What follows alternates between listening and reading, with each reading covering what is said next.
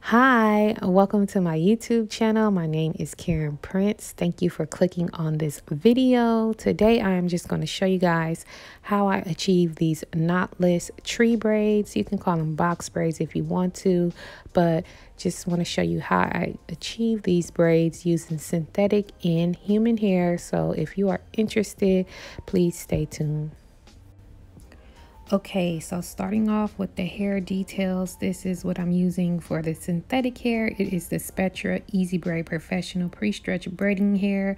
I used 3 packs, came in the color number 1, and this particular hair is 20 inches, $3.50 each, and it was purchased from my local beauty supply.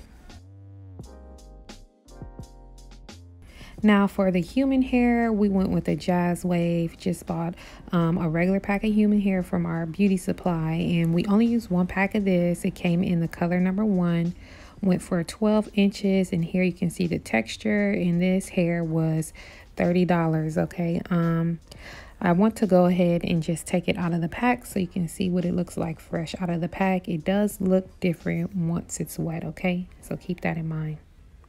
So now I'm just going to separate the strands of hair using my thumb. Just break them apart so that I get them down to the size that I want them to be for adding them into the braid. And that's kind of what it looks like at this point. Okay, so this right here is about the amount of hair I put in every time I add in a piece of human hair. I just cut it off the track, and this is what it looks like. You can add more or less. It's all up to how you want the style to look. Okay, so I've already completed some bottom rows, but here I am just showing you how I part the hair. I go ahead and I put the Organics Edge Gel just on the perimeter of the parts to keep my part clean, and I use the end of my rat tail comb. Okay, so first using that synthetic pre-stretch hair, this is what it's looking like. I use 3 pieces for each braid, and this is about the size I use. Every piece is the same size. Okay, so first I am going to start to braid with her natural hair only, and I'm just going to braid a little ways down. I do apologize for this angle. I didn't mean to do that, but anywho, so now I'm just going to take a piece of that synthetic hair, put it in between my pointer finger and my thumb, leaving 1 piece out, and I'm going to begin to braid down just a little bit, and then grab that hair that I left out and pull it down into the braid in between my pointer finger and thumb, braid down a little more, add that next piece in the same way, in between my thumb and pointer finger, leaving 1 piece hanging out, braid down a little ways, and then bring that other piece into the braid, into that middle strand, and braid down. And then I'm going to go ahead and add that last piece in the same way, just placing it where the middle strand is,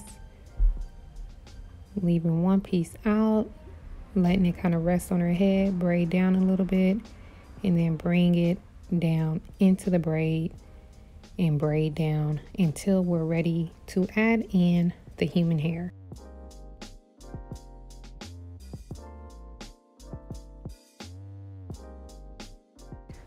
Okay, so I'm going to add the human hair in now, and I'm just adding it in the same way as I added the synthetic hair, adding it into that middle strand. But a tip is I like to use a clip to clip the human hair onto the braid while I start to braid down, because the human hair can kind of slip out sometime. You know, if you're an expert at doing this, you don't have to use the clip, but I find that it helps keep the human hair out of the way while I'm braiding down. And I'm just going to add in 3 pieces of human hair on this braid, 1 at the top, 1 in the middle, and 1 towards the bottom. So that is pretty much it as far as adding the human hair in. And I just braid down. I didn't tie these. I didn't add any glue. I just braided the end, and I'll just allow you guys to watch so you can see what I mean when I say I braided the end.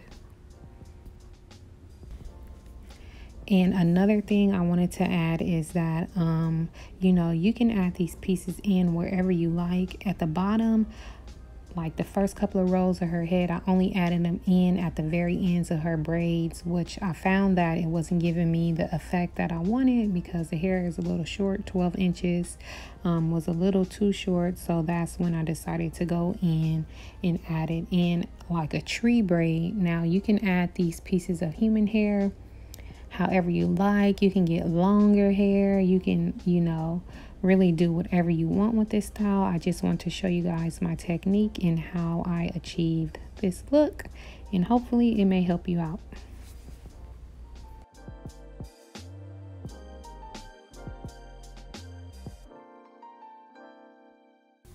And so this is what the braid looks like after, you know, you've added your human hair pieces in and stuff like that. Now I did go ahead and finish her hair off camera, and this was the end result. Okay, this is after I dipped her hair, so this is what the human hair looks like now. Depending on what type of hair you add in, as far as the curly hair, if it is synthetic and you dip it in hot water, it will damage the curl. Okay, so be careful when you put in the curly ends, and that is not a human synthetic blend that you're buying, and it's just purely a human hair blend, so that when you dip the braids, the curl doesn't come loose. But yeah, this is what her parting is looking like. She has a total of 88 braids in her hair. And yeah, guys, that is pretty much it. I hope you guys enjoyed this video. Let me know if you'll try this style out down in the comment section. And thank you guys for watching. And I almost forgot one more thing I want to let you guys know. Like I said, I did buy 1 pack of hair for this, for the human hair ends on the bottom, and this is how much hair that was left over. Okay, so I didn't actually use all of the full pack of the human hair. All right, so just want to show you guys that. But like I said, thank you for stopping by, and I will see you guys later. Make sure you hit that subscribe button, and bye.